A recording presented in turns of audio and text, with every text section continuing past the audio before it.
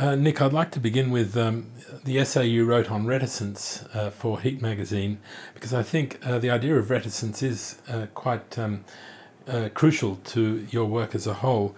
In that essay, you say that you're attracted to a whole constellation of words which begin with RE, in addition to reticence: repression, retentive, recalcitrant, reluctant, retiring, reserved, resistant. In a way, that's almost like an ironic self-portrait. I don't know if it was intended that way. But there's one word in there I do want to pick up on, and that's the idea of recalcitrant, which is a withholding, not necessarily in an evasive or defensive way, but because there are things to be said that can't be said immediately or openly. How important is that in your work? I think for me as a writer it is quite important because I often don't know what it is I want to say directly, and I can only arrive at it through a rather roundabout process of it partly resisting, the obvious conclusion or the obvious point, and going roundabout until I get there. And even then I need a bit of pushing, of myself through rewriting or from other people to really get there. I mean, often I start with just an image or a little anecdote or a situation that seems to me to be the kernel or something, the seed of something, but I can't really say what it is until the writing process happens, and then I might get there.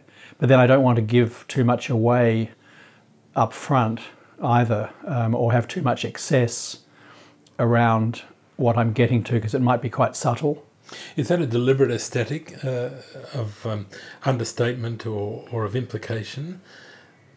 I think it's a fiction writer's aesthetic, and maybe a short story writer's aesthetic in particular, where you want the point to be made by the whole work, so that when the reader gets to the end, they've got what it is, but you haven't had to tell them overtly.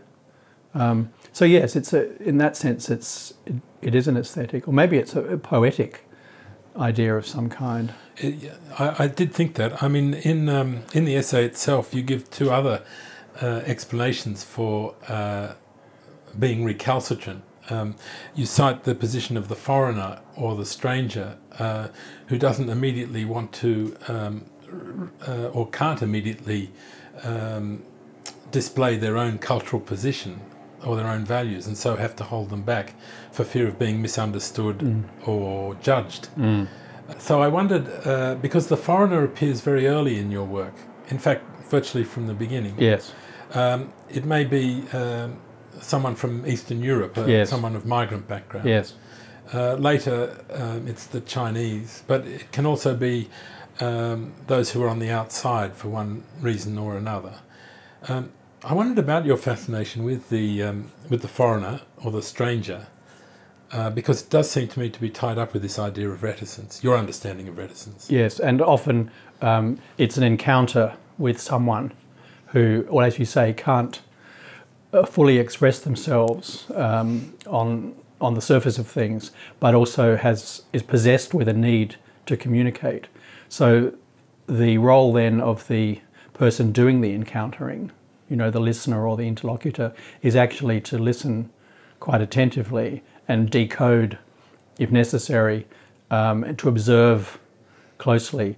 And it's true, right from my earliest stories in my first book of fiction, which was called The Possession of Amber, there are various stories there of quite oblique encounters between people across age, across space, across sort of cultural or ethnic background. I mean, there's one story I remember called Coogee Spring, which is literally just an encounter between a teenage boy in Coogee and an old Greek woman who is widowed, I think, or is grieving in some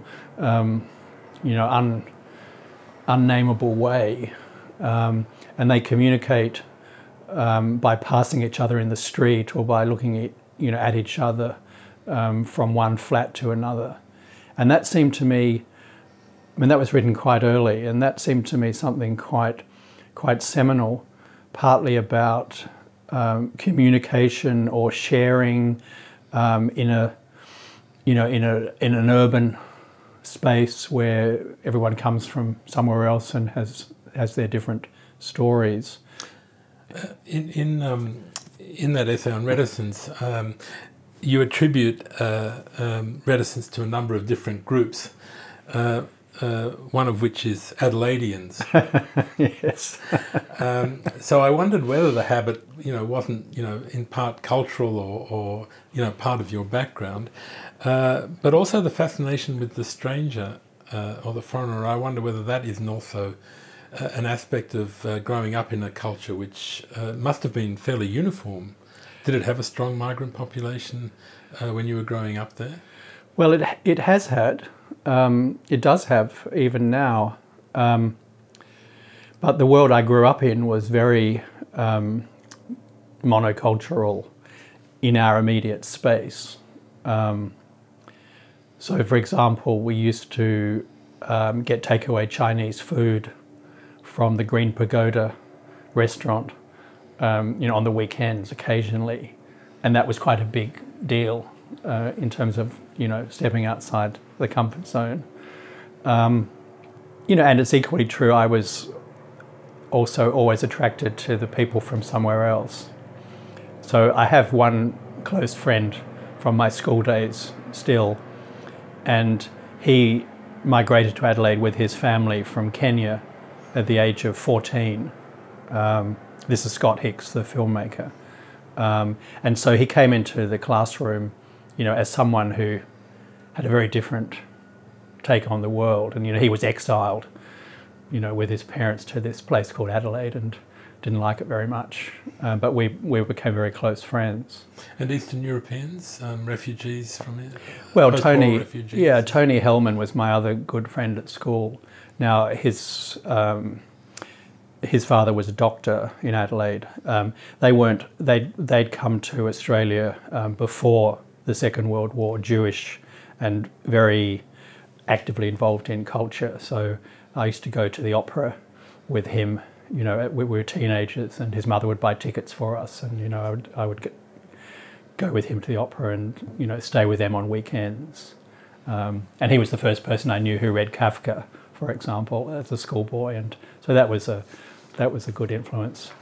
It's just, I think, perhaps more than any other Australian writer, this inquisitiveness or curiosity about the foreign or the strange is really pronounced in your work. Yeah. And I want to say that actually, because I went to this private all boys school in Adelaide, Anglican boys school, which gave a lot of scholarships actually. So there were always people there who came from somewhere else, but you didn't quite know where. One from Bosnia, I remember, one from Hungary, and then also occasionally Aboriginal people who, this was never spoken of, but looking back, when I kind of decipher it, I can see, that was happening as well. It must have been very, hard in some ways for them. Because you actually wrote a book, Black Sheep, which is about the foreign element in your own family, and that's the kind of figure from Burulula, Roger Jose, yeah, who it seems may have been the son of your great uncle. Is that right? That was a story. Young, yes, possible. Yes, and the way you seize on the person you call our mystery relative, yeah. Quote, "For me, his image became a kernel of fascinated, energetic speculation." That suggests, that the foreign is really quite an important element in your work as a kind of germinating or generating influence. Yes, that's true. And I suppose, there's another link, I guess, with the great-grandfather who was a missionary in China. So there were these other elements in the family as well, not just simply around it. Certainly, yeah. And the family was quite mobile in its way. When I was a kid, we moved around a lot. I mean, I happened to be born in London because my father was working in England at the time. I came back on a ship at the age of 6 months to Adelaide. Then we moved to Traralgon in Victoria, and we lived in Broken Hill, and we lived in Perth. So all through my years up to about 10, we were always on the move. What was your father doing in those places? Well, he was a management consultant, which was a kind of new thing in the 50s. And he was a management consultant to these various companies, including, well, in Traralgon it was a brown coal mine, and in Broken Hill it was North Broken Hill, and then there were biscuit factories and this and that around the place. And then he finally got into plastic lens manufacturing, which was then widely exported. So even in my teenage years, he was always traveling. He was in Asia everywhere all the time, and a bit in South America. So even though we were in this sort of enclave in Adelaide, there was always this other stuff going on. And I myself, I studied German at school, in high school, and won a prize to go to Germany in 1968. So that was before my last year of high school. And as part of that package, we went to Germany and lived with German families. So this was 1968. So Europe was in revolution, but you know, here was I, this conservative boy from Adelaide, dropped into these debates with German contemporaries about reunification and the Vietnam War, and you know, I mean, Baader Meinhof was not far away, and then we also went to Israel and to India as part of that package, which was a sort of negotiated arrangement, so he would see the world from these different sides. And that, you know, I was 16, and that was very influential, actually. So it would be wrong to see your interest in the exotic or the strange as a reaction to the uniformity of an Adelaidean upbringing. On the contrary, all these elements are present within the upbringing. Yes, if you find them, if you seek them out. And I suppose this is where the question of affinity, you know, or whatever we want to call it, comes in, that these are the things that I'm drawn to, or they are sometimes drawn to me. They spark my imagination. They present a question that for me can be answered through writing. And I suppose it does also relate, I mean, what this question of affinity, it does relate to perspective and maybe a degree of distance or an angled look at things. I mean, just speaking of that trip to Germany, one of the first things I wrote was a short story about you know, looking down from my window at the snow-covered square and seeing someone you know, sitting on the bench or walking along. You know, I wrote a short story about that, so I kind of imagining what might be going on.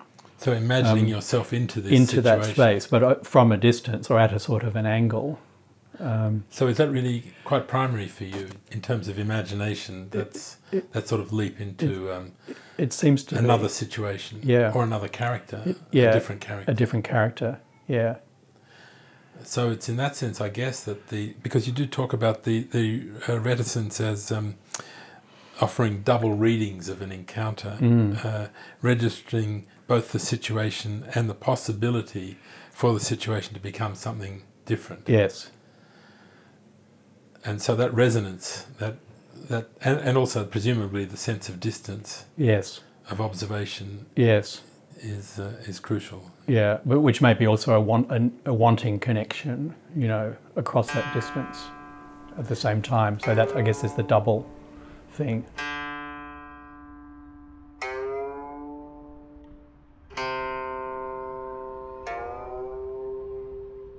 I notice also in that essay on reticence that you talk about shyness as a form of, or as a source of reticence, and how shyness increases the powers of observation, because one withdraws oneself partly from the situation, from involvement in the situation, in order to be able to observe it all the better.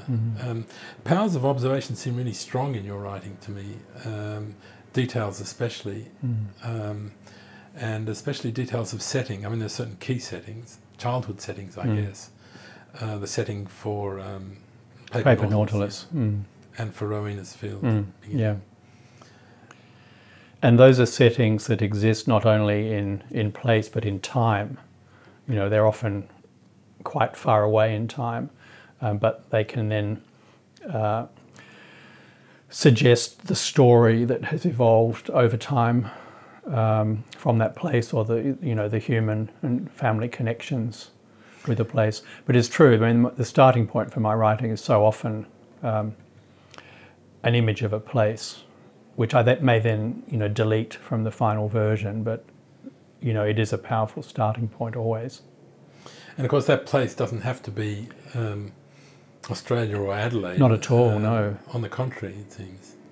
People talk a lot about you and China in the same breath almost, as if you were our man. Yeah, which China. is ridiculous, and as you know, is something that I feel very uncomfortable with, and that has only grown over the years as other possible voices fall away.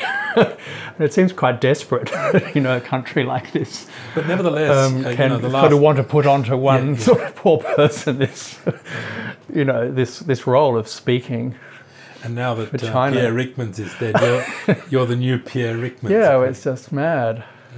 Nevertheless, your most recent books are all have Chinese settings. Yeah. So it's not as if you're avoiding it. No, and that's. I think going back to the question of shyness, I do think of myself as a shy person, which may seem implausible, because I'm always talking in public about things. But one of the things for me being in China, and this is from the early days when I was learning the language, and then my Chinese improved dramatically when I was sort of on the streets of China talking to people, that I seemed to develop a much less shy personality. I just talk to people and I don't really care, if I'm misunderstood, which I often am, or if what they think is going on. But there's a kind of another personality that emerges for me out of, well, probably any foreign language, but that foreign language for me. And I look back to those early classes at the Canberra CAE when I was studying Chinese, these sort of night classes with the wonderful teacher Nancy Lee. And when you're practicing the tones at the beginning, you're like an infant. Ma, ma, ma, ma. That's one of the things you're saying, ma, ma, ma, ma. So there's a kind of rebirthing process through entering that language space. And then because in China people don't really care what you say or what you do, in certain areas, you can just talk to people. And with quite a lot of energy. It's a kind of unshying process when you go up to someone and say, well, what are you doing? But that, so there's an escape from reticence there. But then reticence is also written into Chinese interactions all the time as a mode, and particularly if you're discussing something sensitive. You really go in a roundabout way, or you use euphemisms, or you use almost non-existent language, and the example that always I like about this is because I became a diplomat and I was present at some quite high-level meetings, and on one occasion Sir Ninian Stephen, who was the Governor-General, came to meet the head of the National People's Congress, or some such, who was a kind of 85-year-old former general. And, Ninian was very polite and very civil, but at a certain point raised the question of Tibet. This old man just said, 不了解情况, which means they don't understand the situation. And that was it. Ninian went on, he just said, 不了解情况. don't understand the situation. So, absolutely drawing a line, but not in a very communicative way. Okay, I don't understand the situation, well then explain it to me. But no, that was just it. So, no, I think you're the perfect person to appreciate those subtleties of communication in the Chinese situation. I just wanted to refer to the story Loving China in Bapo, where China is in fact the glue really, which underwrites the relationship between the young man and the young woman. I quote again, "They saw in each other the freshness of hope, belief, commitment, the energy of China," because they both have Chinese interests. And yet in that story, what China means for them and for their relationship changes in the course of the story. Here it's freshness of hope, belief, commitment. Later it's enormity and distance. Quote, "the questions it asked and the deep answers it gave." Later still it's indirectness and the long view. The sense that a thing could turn into its opposite, which is closer to what we're talking about now. And then again, its sensuous lines, the invisible veins of breath, its yielding forbearance of give and take, which is called Ren. So there's a whole philosophical underpinning. So I don't want to ask you what does China mean for you, because obviously it has a whole range of meanings. One of the things that happens to people who become involved with China is that they can be swallowed up by China, or to put that in a more dignified way, they decide that their role is to serve China. And I've met quite a few cases of that, where people say, the Chinese people need me, or particularly for Australians perhaps, that if Australia is unappreciative, you can go and serve China. And there's a kind of point beyond which people don't return. Now, that's fine, that's what they do, the long-term China expert.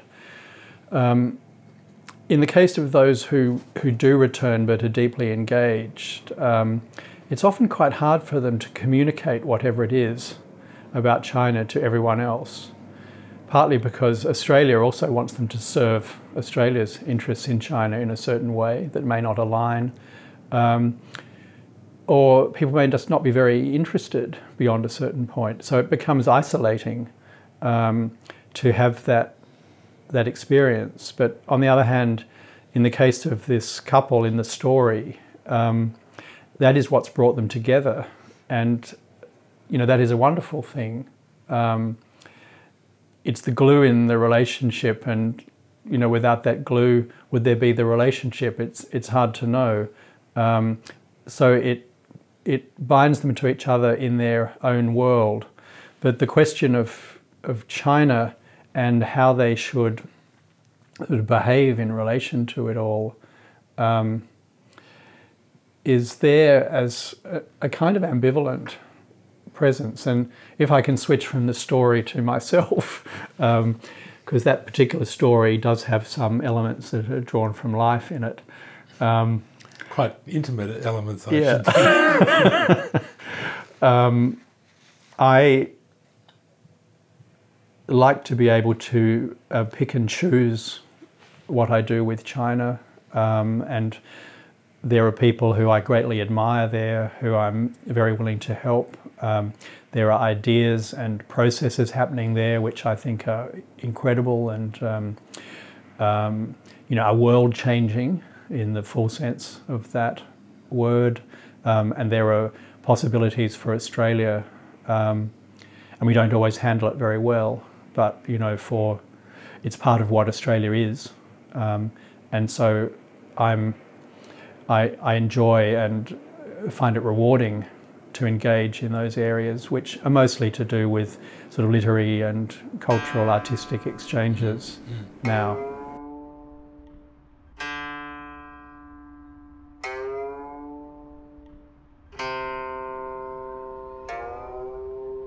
people associate you with China, but when you first started out as a writer, it was Italy rather than China that was the point of attraction, I think. Yeah. Can you compare those two countries or those two cultures? And I'll just say it was quite fascinating. When I published that first book of short stories, there were a lot of stories in there that were set. Well, there were some set in Italy. There were some set in the Middle East, in Egypt, actually, and there was some involving foreignness. You know, a story about learning Chinese in Canberra, or a story about migrant people in England. And it got a very mixed reaction when that book was published. A lot of people said this is not what an Australian writer should be doing. When was that? That was the 19... It was 1980, so yes. It was the end of the 70s. So the Australian writer should be doing, you know, what Frank Morehouse was doing. You know, what Frank Morehouse was doing was terrific in other ways. But chronicling Australia. Yeah. But for me, chronicling Australia also always involved these other explorations. And then other people got that at the time and said, well, this is something, you know, at the time that seemed new, certainly in the short story writing world. So there's always been this kind of this awkwardness or this binary in the Australian literary context, I think, you know, wanting to say, okay, this is Australian, you know, because it chronicles Australian life, and this, whether it's foreign or it's imagined or speculative, is somehow not what we want. And that continues today. But you would argue that cosmopolitan perspective was fundamentally Australian. I would, absolutely, yeah. And I see all of my work, you know, as contributing to that one way or another. You were asking to compare Italy and China. I can find points of comparison, whether there's any substance to them. I mean, the Italians and the Chinese argue about who invented pasta and who invented ice cream and who invented the pizza and all of these things. They both have food as an absolutely central place in their cultures, and food in quite a grounded, earthy way. So it's linked, you know, you think of Tuscany, and that culture is so grounded in its kind of food production, agricultural production, you know. And China is a peasant society at its base. Yes. And even though all sorts of structures are erected on that, that remains strong. I thought the earthiness was definitely one quality. I think the sense of tradition is another quality. And in fact, that's a quality that you attribute to reticence as well, that in a culture where there are strong kind of traditional understandings, you don't have to spell out everything. You can just simply allude to it all. Yes. Yes. So the sense of tradition seems important to you, I think. They're both very old cultures, and old cultures where that, in fact, is a burden as well. You know, they're exhausted cultures in one sense, trying to revive, you know, through revolution, in both cases, actually. I thought the fascination with tradition, with traditional understandings, is also a very distinctive feature of your writing for an Australian writer, where very often the idea of tradition is not. Partly that comes from your own family, I guess, because you do talk about them having a strong sense of tradition. Your great-grandfather traced your family back to the Doomsday Book. All of that, yes. So I guess that's part of it, but in a way also it does seem like a reaction to a relatively shallow sense of history or tradition in Australian culture. Is there a kind of... Yeah, I always wanted to scratch beneath the surface, because I think there always is a tradition. I mean, it may seem shallow, but if you scratch, there's always something more behind it. And, well, for me, that journey to Borroloola, for example, which is on the Gulf of Carpentaria, was also an exploration of Aboriginal culture, past and present, and into its art and literature to some extent. So there's enormous tradition in Australia, but we don't always acknowledge it or understand it. And that includes China, actually, as we now see the interaction between China, Southeast Asia, Northern Australia, Chinese people coming here from early on and then interacting with Aboriginal people and everyone else, you know, is such a rich story and history. Yes, so which I've written about. Yes, so I've mentioned the Chinese and the Italian as expressions of the other, but the Aboriginal should also be mentioned. It's very important for you, I think.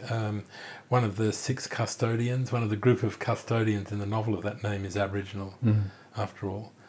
And I think part of the attraction of Roger Jose is that he became Aboriginal in a sense. That's he went over, as they say. Yeah. Married an Aboriginal woman. Yeah. I just wondered. He was a combo. Yes, and Adelaide is very close. I mean, South Australia is closer, I guess, to the Aboriginal. It feels much closer. Yeah, it's it's spoken of as the gateway to the desert, and that is true. That you go up the road a few hours and you're in the Flinders Ranges and a bit further traditional Aboriginal lands, but the people from there all come into Adelaide because it's the only city, you know, for miles around for hospitals or education or whatever. So the connection seems quite direct, actually. I just want to come back to reticence again, because there's a third meaning which you attribute to it. Quote, the silences of eternity that we imagine but can never quite hear. That is, that is, you know, before certain aspects of experience, spiritual aspects of experience, you can only gesture, you can't, or point, you can't actually state. I wonder how important that is in your writing, that spiritual dimension. Well, one of the Chinese ideas that that really resonates for me is the idea of the form and the void. You know, so it comes out in Chinese painting where you have the mountains are painted, but the background is just left. So everything that exists that has a form is also against the void, you know, which is in infinity. So in circumscribing the shape of a mountain, you're also delineating the void beyond. So in terms of writing, that becomes the blank space on the page, the things that are not said. In terms of spiritual, philosophical belief, probably also,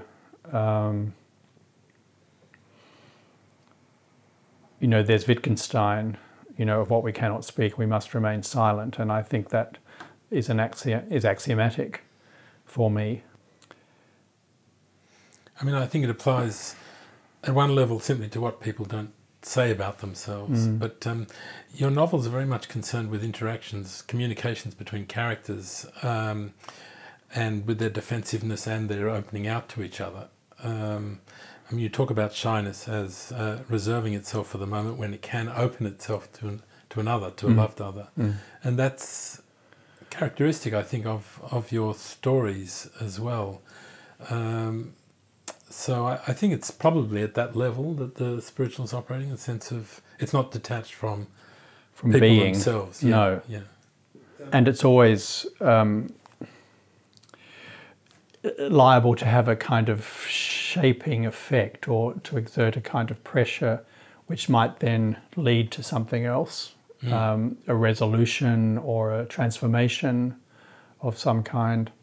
I'm thinking of Paper Nautilus, really, which is a story that goes back in time in a family, but at the heart of it is, you know, there are 2 brothers who are both in the Second World War, Australian soldiers in the islands, and the sort of the golden boy is the one who actually doesn't come back, who dies, and the one that the family doesn't care about so much is the one who comes back and then sort of lives on with the memory.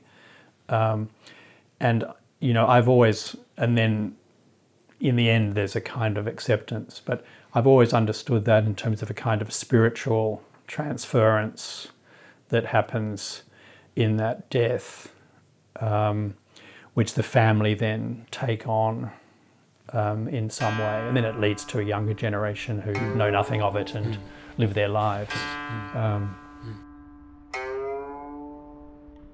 I just want to swing the discussion then to the other side, from the spiritual to the erotic. There's this quote, the evasions that reticence brings are images that advance and recede. A potential persona who becomes present then fades into absence. A possible relationship between persons, eroticized, ungendered, so to speak, an ontological androgyny. Wow. But the word androgyny, I think, is really important key, there, because it's not accidental. In the story Diamond Dog, the communication across cultural boundaries between the young girl and the young boy is precisely in these terms. It's actually cross-dressing. Cross-dressing, the boy dresses a girl, the girl does. But I mean, that's fundamentally androgynous. So in a way, that encounter across cultural boundaries is an erotic encounter. It's eroticized. Yes. Do you agree with that eroticism of that kind plays an important role in your novels? Yeah, certainly. And eroticism is an energy, incredibly powerful energy. In that story, Diamond Dog, also the girl's puppy dog, is swallowed by a python, a diamond python. Half swallowed, and then she beats it with a stick, and she saves the day. And partly that's an image of a kind of, the alchemical transformation, of being swallowed by the serpent. And if, we can translate this into Chinese terms of yin and yang, the male and the female elements, and each possesses part of the other, and when they're in harmony or when they're in kind of dynamic exchange, new things are born and it's good. But that doesn't always happen. Sometimes it can be bad. The erotic is a dark energy as well that can be opening things up to manipulation or deception, exploitation, and that's something I'm also have written about in various ways. It's very strong in the two stories in Bapo, which have homosexual protagonists. So the desire and the horror or the possibility of manipulation is very, very strong in both of those.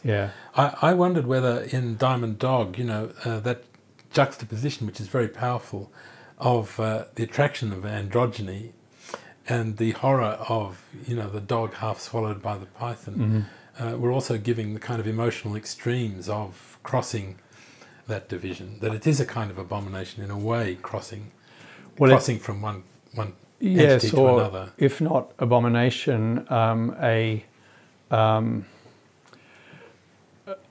sort of surrender or a kind of loss of self into something, polymorphous, perverse. Which is, I think, can be seen in spiritual terms. I mean, it is a kind of surrendering of the self to something larger. It can be, but it can also not be that, and can also be just a tipping into some sort of manipulation or exploitation or a sort of acting out of something. Nevertheless, the erotic takes many different forms in your work. Ménage à trois, and, golden showers and so on. So there's a kind of, I was going to say libertarianism, but there's a kind of freedom being exercised there in terms of what the imagination can imagine. Oh, absolutely. Well, I would start from that, really, that, sort of anything is possible. Yes. And expressions of desire or of longing or of interaction can take, countless forms, and in a way have to be explored to see where they might go, and some might hit a dead end, others might turn into something else. Kind of fluidity that interests me. Yes. And a transformative power, because in those roles, the agent becomes quite theatrical, or Yeah, can become. and there's often role reversal, or Yes. tables are turned. Yes. It's often quite funny or comic, the way it evolves. Flirtation is an element. Which is related to reticence. It is, exactly. Yeah. Pointing towards other things. Yeah, yeah. Putting this out as a possibility, but then withholding it. Mm. But when you were talking about that, the eroticism of Diamond Dog, you were seeing it in symbolic terms, East and West and so on, male and female. I guess it's important to remember that you did your doctoral research on the 17th century, and one of your novels, A Rose Crossing, is set in the 17th century. So I wondered about allegory in your work. Did you take from your studies, an interest in the more elaborative or esoteric forms of storytelling? Yes, I think so. Well, alchemy, of course, is a theme in 17th century writing, where there are symbolic transformations all the time, and people actually also want actual transformations. People to become gods, shit to become gold, and that can be represented allegorically. Although how you read the allegory may be quite open or enigmatic. One of the things I think I do take from that is, an interest in symbolism, imagery that is quite elaborate sometimes, or staged in a way that could be read allegorically. I mean, the Rose Crossing is the most extreme example of that in my books, where you have, they're on an island in the Indian Ocean. There's a Chinese prince. There's this sort of English girl. English princess. Roses are being hybridized. But it's also there in the red thread, in a sense, in as much as the characters are in the present, are acting out an earlier story. That's right, yes. So it's got a double dimension. It's both this story and that story at the same time. And allegory generally has that other layer of significance, which may or may not be out in the open.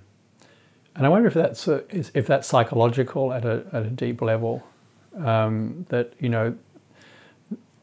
the characters are acting out something, a shadow in themselves or in their past that is unresolved, but it is sort of a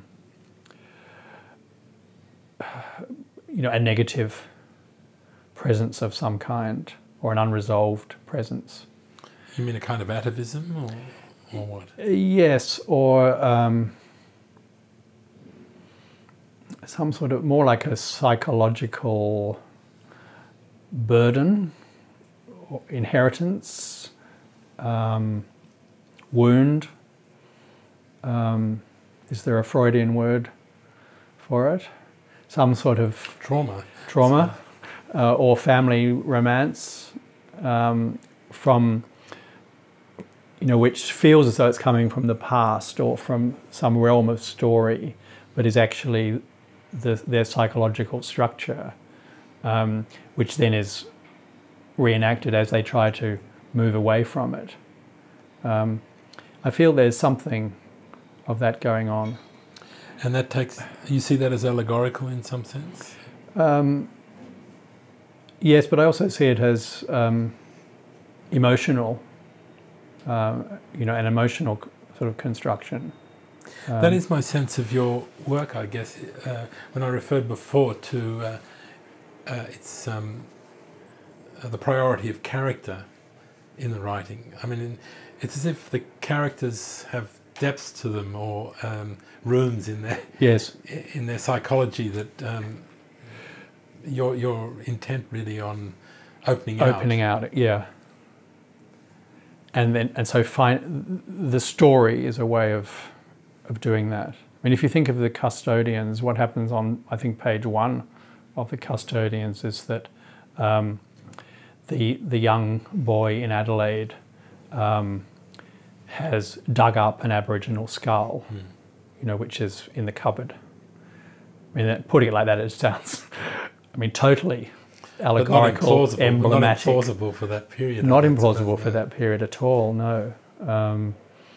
And this is a source of unease, really, throughout his then life, you know, his life, as far as we follow it. But that's compounded by another unease, the fact that his mother threw the skull out along with his other belongings. Yes. So there's a resentment against the mother, which is overlaid over this other. So that's right, yeah. You would see that as fairly typical then in some ways, or characteristic of your conception of character. Yeah, and it sort of strips him in a sense of one set of possessions or one identity, and therefore he has to form another through struggle, through work, through going out and encountering. And through friendship. Through friendship.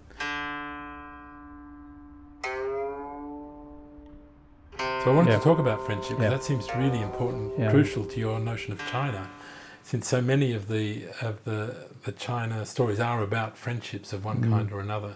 Most explicitly, I suppose, in Donkey Feast, which is about, you know, reunion of friends. But again, in the Custodians, which is about a group of friends from school days, who end up, you know, in really important positions in Australian culture. It's as if friendship was the kind of generator of cultural relationships, of ideas of the nation and of the culture at large.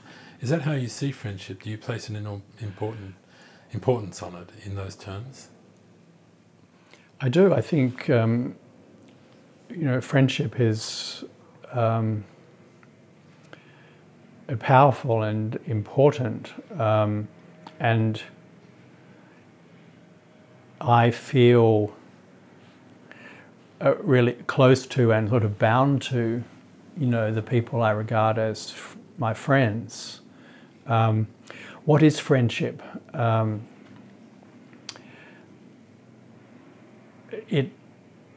It's something that can endure, it can last, and that's one of the powerful things about it. Across, you know, long periods of time and space, friendship can last, but friendship can also just evaporate or turn into something, you know, opportunistic or you know, manipulative. So friendship isn't a solid thing necessarily, but it's based on, what is it based on? Affinity, coming back to that word, affinity between people, something shared, which does involve a commitment, even to, you know, go with a friend into some unknown territory. Is there an element of kind of fate or destiny about it? I think maybe for me there is. A Chinese person asked me, well, what do you mean by friendship? And there is a Chinese word, yuanfen, which means something like it's fated, a fated affinity. You know, elective affinity is Goethe's phrase, which I find an incredibly resonant phrase. But that elective affinity, which is also somehow destined and becomes part of the fabric of your life, I find that a powerful idea. And yeah, it's something that I have written about a lot in various forms.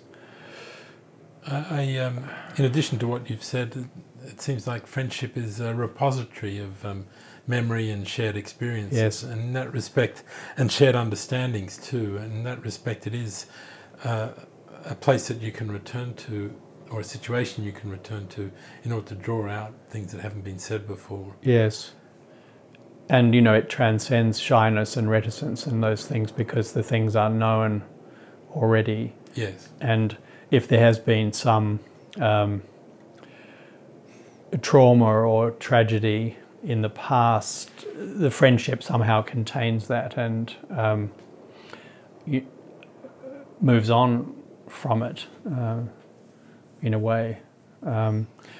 there can be a work of mourning, in other words, in friendship, which can be healing as well, to speak in kind of psychological terms, which is something I feel.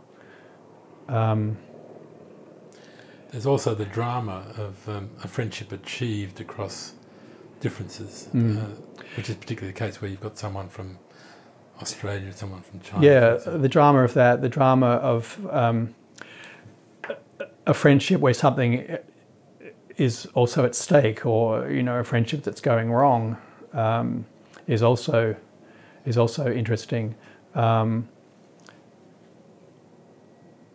There's a kind of also a question of, well, what limits are there to friendship? What lines do you draw around it? When does a friendship become eroticized? To go back to that, or not. And betrayal. And betrayal, yes. The other side of friendship. Absolutely, yeah. Which is something I'm very sensitive to, I find, and I'm quite unforgiving in my personal life. Well, that's good to know. Too much betrayal. I've got one more question. And I think that, just to stay with that for a second, it also then translates into the political sphere, I think. In Australia, I think I have a sense there of things that I value and are loyal to, which is often things that people have tried to do, and then other people destroy them or disregard them. So my kind of political antenna is quite related to a sense of things I feel, loyalties and affinities I feel or feel are threatened.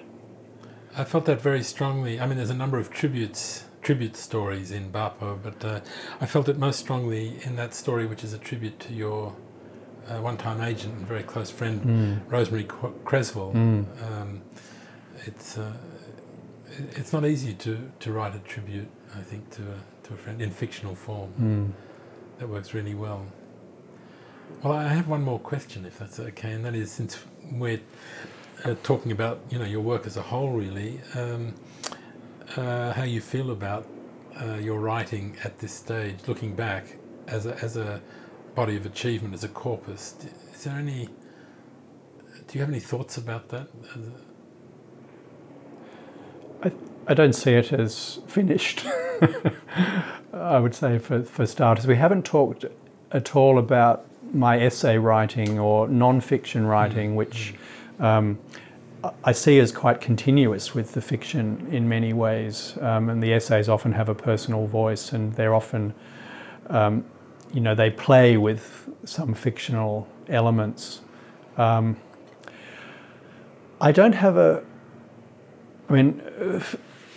the work all comes from me, and some of it I regard more favourably than other parts of it, I guess. I'm interested in what other people would make of it and what threads people will find through it and what will seem extraneous. I think that's something that may come in the future. Right now, Bapo has been a great experience because actually, interestingly, it's taken pieces that might look disparate, that have arisen on this or that occasion, but in the process of becoming a book, and I see this from people's reactions to it, it's become something else, maybe something larger or something that asks different questions. And that is very pleasing to me because I am interested in the blurring of boundaries between literary forms and different ways of writing and so on. And that's what I've been playing around with in the last 10 years or so, not as an agenda, but it's just what's happened. And Bapo shows, I think, how that can coalesce into something new.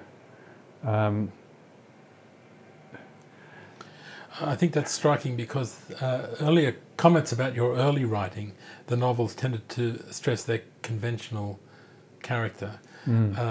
And I think, the stress on character and setting and a plot which serves character development does give it, a kind of conventional quality.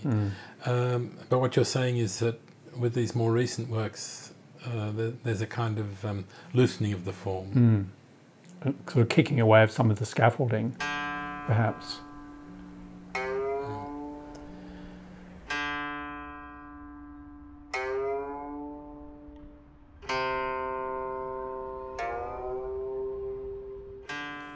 We also haven't talked about your writing about art and your role in as a kind of mediator in Australian art. Do you want to say some things about that? We've talked about affinity and friendship, and that's something that I extend to my engagement with cultural products. I mean, with literature, for a start. I'm conscious of being quite eclectic, but also having a pretty strong sense of where I find an affinity, where I find a generative influence in the writing of someone else from any time and place, but including contemporary Australia and contemporary China in that. Visual art as well, and I've been involved with contemporary Chinese art more or less since it began, in the 1980s when I was in Beijing, and partly because of the language barrier, I could seek out artists and look at their work and think, wow, you are saying something that no one else is saying here and that really speaks to me. And at that time it didn't speak to the Chinese art experts either, it just it spoke to me.